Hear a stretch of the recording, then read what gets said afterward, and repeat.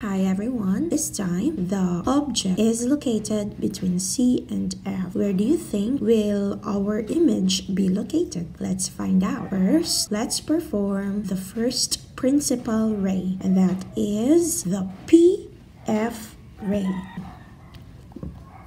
Okay, so what is P?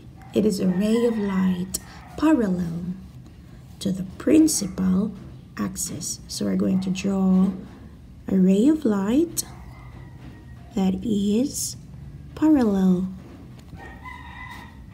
to the principal axis.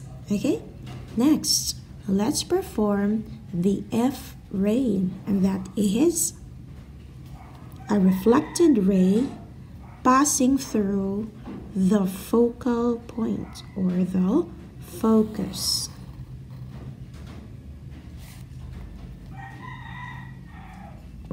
Okay, so this is our first principal ray. This is the PF ray. The second principal ray is what we call the FP ray. Now, what is F? It is a ray of light passing through the focal point first. Okay, so this is our focal point. Passing through the focal point first.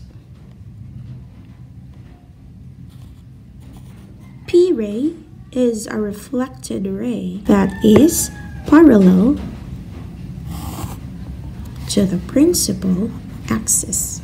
So this is our P ray. So we have here F P ray. Do we have reflected rays that intersect at a specific point? Where do you think it is? Is it at this side? No. Is it at this side? Yes. So this is where our image is located. Now, since the reflected rays intersect below the principal axis, therefore our image is inverted.